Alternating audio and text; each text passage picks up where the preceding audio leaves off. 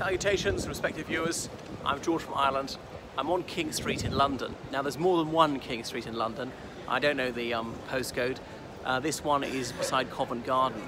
But behind me is the house where Thomas Arne lived. He was born in 1710 in London, not here, a bit further east in the City of London.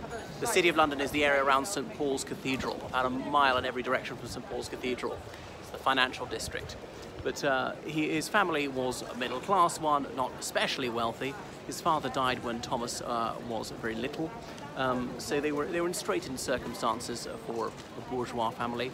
But he managed to go to Eton. Partly he was helped out by some affluent relatives, and his first love was always music. He's not so much classics or anything like that. So when he left school, he did not go on to university.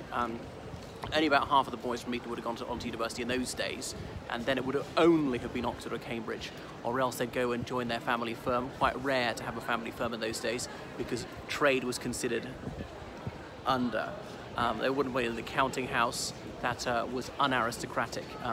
They shouldn't sully their hands with commerce. Often they were from blue blood and broad acres, just running their estate, being gentlemen of leisure, and the leisured classes could get into politics. About the only profession they thought was acceptable was the law, being a barrister, not a solicitor.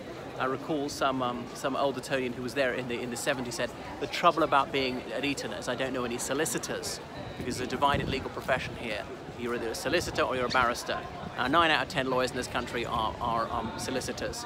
But that's not the case anymore. There are plenty of Old Etonian solicitors, or else become a clergyman, okay, a priest in the Church of England. Even if they weren't particularly religious, it was a safe career. It could be very handsomely remunerated.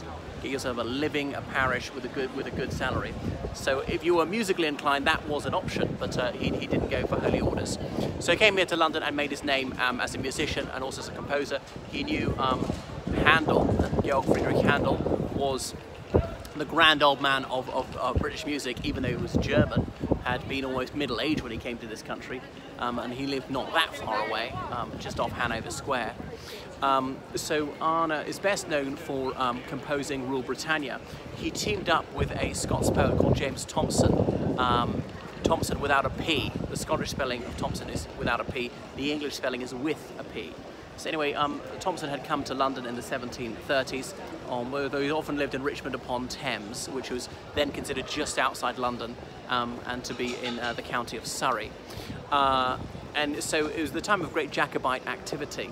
Remember in 1688, King James II was overthrown and he fled abroad. So James II's son was James III to Jacobites, so Jacobus as in James in Latin, whereas the Hanoverians from 1714, that dynasty was ruling. King George I, King George II, King George III, and on and on.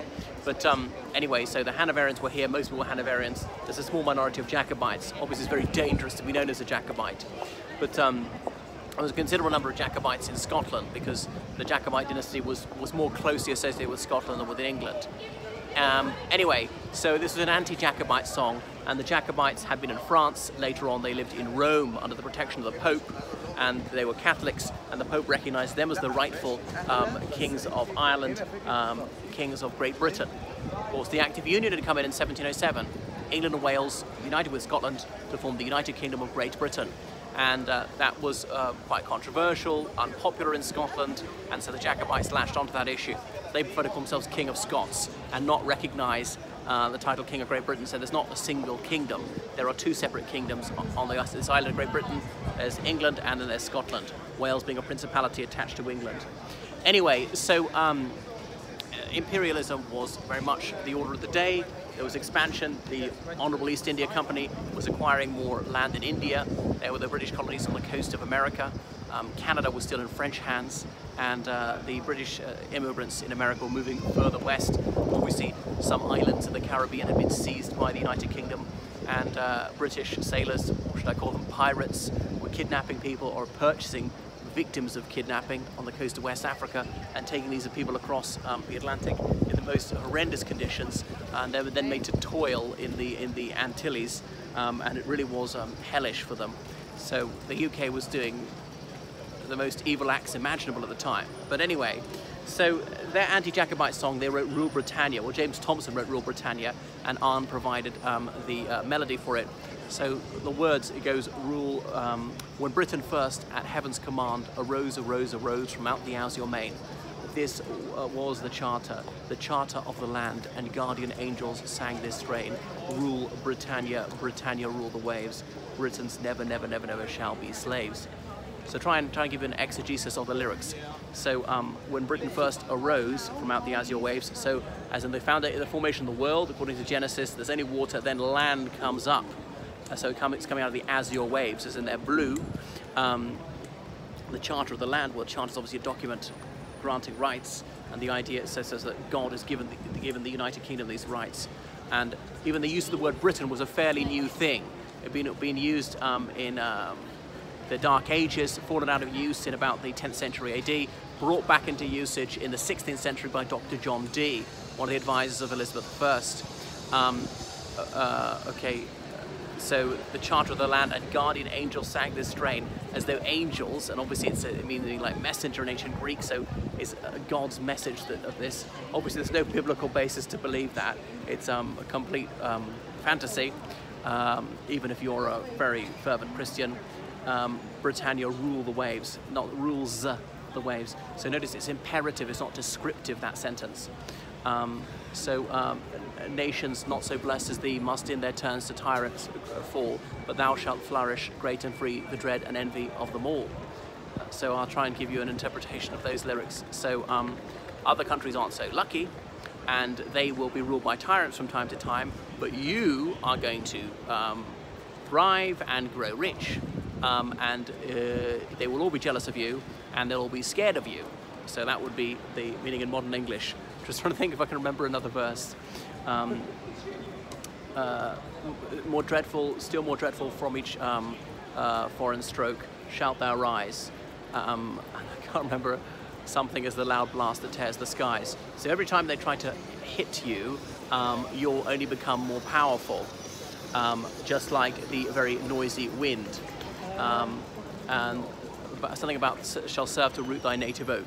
Yeah, more dreadful from each foreign stroke shall serve to root thy native oak. Oak being obviously a metaphor for a family, like family tree, as in the House of Hanover, suggesting it's a native oak when it's not very native.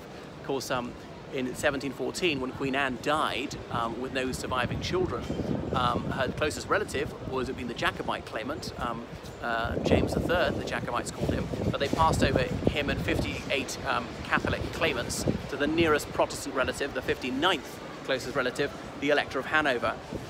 So Hanover is a state in northern Germany, was independent, and remember there's a Holy Roman Empire, and the Holy Roman Emperor was elected, but only elected by about a dozen men, and so Elector, or Kurfürst, was a title in German, a hereditary title. So that's why he came over. George I, his own middle age, only spoke very limited English, didn't want to have to meet with his government ministers all the time because he couldn't keep up with what was being said. I suppose he could have done it in French, which he spoke quite well. So he said, why don't you just meet without me? And that's how the cabinet started going. And that's how Sir Robert Walpole was recognised as the first Prime Minister, though the title Prime Minister had been used on and off for a couple of centuries prior to that. So this is Thomas Arne was responsible for that. So it's a hymn of imperialism, really, and it involves this ludicrous claim that God granted the United Kingdom the right to rule the world at heaven's command. That's a bit of it. You should read that book by Jan Morris about the British Empire entitled At Heaven's Command. So it's part of, I suppose, British Israelism, the notion that the United Kingdom had replaced Israel as the chosen people in God's eyes, which of course is complete nonsense. There you are. So he died in 1778, and James Thompson didn't survive him very long, though he was a bit younger. Well, that is Thomas Arne, a figure who prefers to be better known. That song, Rule Britannia, it's sung at the last night of the proms. The proms concerts go on through July and August at Royal Albert Hall. So Henry Wood began them in the late 19th century, and they have all sorts of classical music and composers and musicians, and whatever conductors from all sorts of countries, and the star doesn't have to be British at all. But the last night of the proms is usually the first Saturday in September, and the star of the show, he or she, will wear some sort of fancy dress. They won't wear evening dress as people usually like it's an evening dress for a lady or a dinner jacket for a man. Will dress, one of them, kind of the Olympics, wore a tracksuit. One time this woman appeared in breeches, as in wearing 18th century men's clothes. I can't remember that woman's name.